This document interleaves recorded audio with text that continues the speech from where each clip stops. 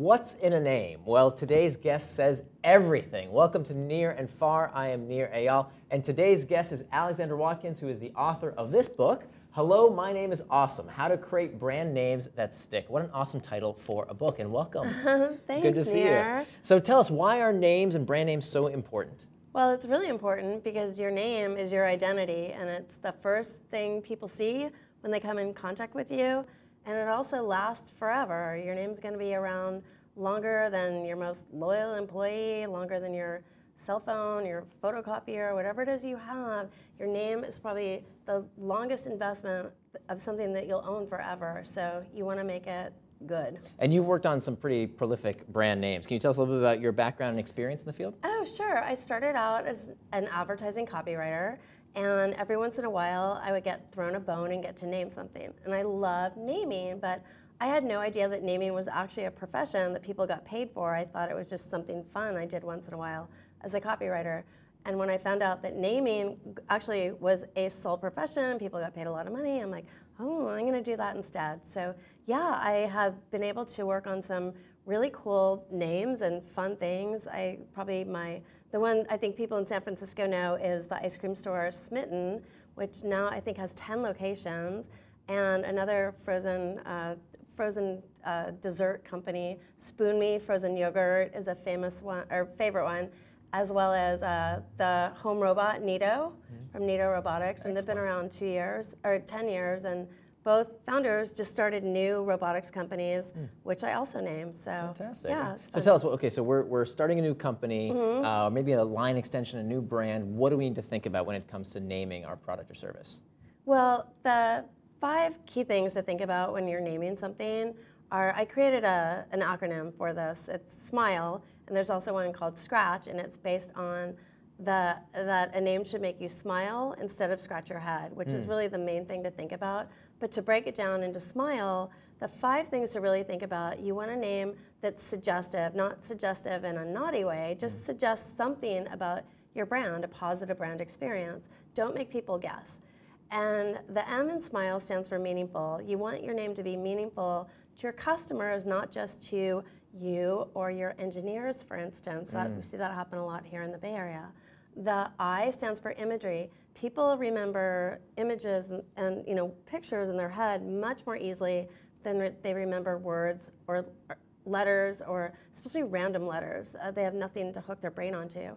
And then the L in SMILE stands for legs, and that's where you can extend your brand through just a theme. So for instance, at Eat My Words, our blog is called The Kitchen Sink, right? And we have a package called The Whole Enchilada. So we have a lot of fun with that. So if you give your name a theme to it, you'll have a lot of fun with it. And finally, the most important letter in SMILE is E stands for emotional. You have to make that emotional connection with people. It's so important because so many people make purchasing decisions based on emotion. So that's how to think of a great name. What about how not to? What are some of the biggest mistakes that you see companies making? Well, there's a lot of mistakes. I'll take you through SCRATCH really quick, and then I'll tell you some other mistakes. SCRATCH is when to scratch it off the list. Again, an acronym. The S stands for spelling challenge. This is huge. Ask Siri to find, hey Siri, can you find whatever your name is? If Siri doesn't know what you're talking about, I'd question the name, right? Or if it's spelled in a weird way, it's just frustrating. You don't want your name to frustrate people. Right. You have to think of your name as a welcome mat, right? Not like, you don't want it to be unapproachable where people are like, what is that? How do I pronounce it? So spelling challenge. Do you think, by the way, that companies like, I'm thinking Google or Ship with a Y. Yeah, Ship. Like, I have a real issue with Ship. Do you think they succeed despite the name? Yeah, well, I know because their office used to be around the corner from my office, and when I'd be walking around with people in the neighborhood, they'd say, what is that, Shipe? And I mean, people don't know how to spell it. Yeah. And that's an example of somebody getting the name because the domain name was available for $9.95 on GoDaddy, right? So that seems to be a big problem. Yeah. I'll take you through the other ones, but we should definitely loop back to domain names because I have a lot of advice for people on ways to get around the frustration of not being able to find an exact match. So the first C in SCRATCH stands for copycat, and that's where, there's Twitter, right? But then there was like Yammer and Chatter, and like those are kind of copycat names. So don't be a copycat. Be original. The R stands for restrictive. You don't want to outgrow your name. So be really careful when you are naming your brand that, look in the future and make sure that your name isn't going to restrict you in the future.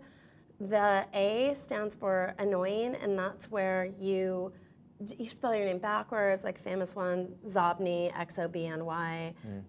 Inbox spelled backwards. Most people would not intuitively know that looking at it unless they were dyslexic. Honestly, I have a dyslexic namer friend who, he gets those instantly. The T in Scratch stands for tame. You don't want your name to just fade into the woodwork. You want it to stand out. It has to. There's so many brands vying for people's attention. And the second, I think I skipped a letter. The second C stands for cursive knowledge, and that's where only insiders get it. Oftentimes it's a foreign word, or again, back to the engineers, it's meaningful to them, but not to your customers. So, don't give your name any disadvantages. And finally, the H in Scratch stands for hard to pronounce. And back to the welcome mat, you want to be friendly and approachable. So I'd say all of those things are deal breakers, and they're all on my website, eatmywords.com. On the homepage, it says, "Does your name suck?" And then you can go to the Smile and Scratch test and take it for yourself. Yeah, and tell us, go back to the URLs. How do we? So domain names. Okay, let me just break some myths for you, or for the audience. I think you probably know these things.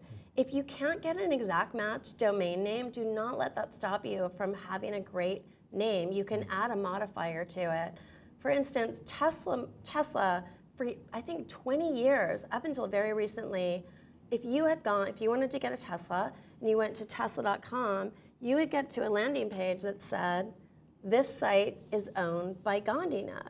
Now, what would you do? Would you just give up? No, you just go to your Google it, Tesla car or something. Exactly. Yeah. And then you see it, boom, you're there. Okay, you're there. Have you noticed what the domain name is? No, it's Tesla Motors. Do you care? No. Yeah. Are you not going to buy a Tesla because they don't own Tesla.com? Right. Wow, that's interesting. Right? So you think paying thousands of dollars for a special domain? Yeah, it's heartbreaking, especially if, I heard of an author recently who, paid thousands of dollars for his domain name, his exact name of his book, but if he had just added the word book, it would have actually helped with his search engine optimization. Interesting. Wow, yeah, you're right, because people aren't typing in necessarily the URL. They're being linked from somewhere, typically from Google. Yeah. Yeah, interesting. So I'd say just add a modifier, and if it can help you in a descriptive word that can help in the SEO, do that. Save some money. What if we're building a new product and we're really, just in the beginning days? How do we brainstorm? How do we come up with these? Okay, that's a great question. My book is full of ideas on how to brainstorm, but let me just make a point that I don't think I made in the book because it dawned on me later, but I say it all the time now. Okay, sitting in a white room, staring at a whiteboard, which is how I think 99% of us brainstorm. Sitting in a white room, staring at a whiteboard is not where colorful ideas come from. They don't.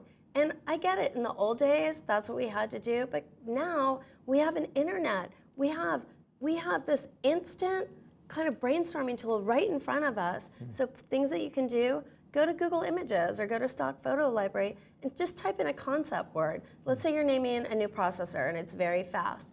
Go to Google Images and type in fast. And you'll see all of these images for, maybe it's a puma, maybe it's somebody running track, maybe it's a roller coaster. So you start to get ideas. A picture says 1,000 words, and that's way more efficient than sitting in a room with a bunch of people who have these rules. Oh, there's no such thing as a bad idea. Yeah, there is. And you have to be polite and nice. But if you're brainstorming on your own, and go to a thesaurus online. Also, look up fast. There's going to be a lot of words and ideas there. Yeah. Go to glossaries of terms. There's so many tools online.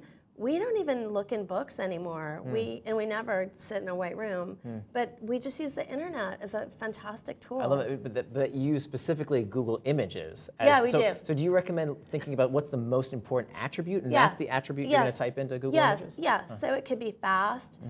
Easy is hard. you know, we get a lot of clients say, we want to say it's easy. I would just say with easy, with any new technology especially, or anything disruptive, people know, it's kind of implied that it will be easier. We just know that. What are some of your favorite brand names in the technology sphere? A lot of people who watch this show are building tech products. What are some great names? Well, I love Thumbtack because it's visually evocative. I can remember it, and it says handyman to me. Like that was one that I could remember really easily. And you know, Google, I think, has grown on people. I'll tell you this though. We always ask our clients, give us examples of 10 names that you love, and inevitably our tech clients always list Google. And I ask people, and I remind them, what did you think the first time you heard the word Google? Did you love it? And most people say no, right? You didn't, right? There was a NPR. Now it's become an association. It has, but to let you know how uncomfortable it was for people, back in the day, they were advertising on NPR, and the live announcer was reading, you know, sponsored by Google, and the guy was too embarrassed to say it. He cringed every time he did. Wow, that's amazing. You know, okay, so I'll give you an example of one. This is a company I invested in. Actually, it was started by my former co-founders. At my last company, they started a company called Marco Polo, which I just think is such a great name. It's so memorable because they have tons of competition. It's an app that you can send messages back and forth. I love that. And of course, as kids in the pool, Marco Polo, right? It's just such a, you get the image of what the product does just with the name. I just thought it was such a great name to come up with. Yeah, we did a back and forth one too for a company in India, and we named it Ping Pong. Yeah, and it was that same thing. Yeah. Very cool. As opposed to they've got tons of competitors. I can't really think of any of them, even though there's a lot of products that do something very similar, other than Marco Polo and Ping Pong. Very good. Yeah, what other tips or recommendations, things to avoid, pitfalls that maybe companies should know on the path to finding a fantastic name? Don't start with a domain name. Everybody does. Don't start with domain. We don't, because it will depress you and then frustrate you. Just go there later and then figure it out. Also, don't think just because you own the domain name that you have the trademark. You don't. And it's really important to run trademark screens before you invest, you know, more than $9.95 in a domain name. I did a consulting call with a guy who had paid 45 grand for a domain name and then found out that he couldn't legally use it. Oh gosh, wow, that's really, really good advice. Who would think of that when they're registering their domain? Terrific. Yeah. Well, this has been really, really fantastic. Thank you so much for coming in, and tell people where they can find more information about you. Eatmywords.com, and then my book on Amazon, Hello, My Name is Awesome. All right, and here's the book again, Hello, My Name is Awesome, How to Create Brand Names That Sticks. Alexandra Watkins, thank you so much for being here. So good to see you. Thank you.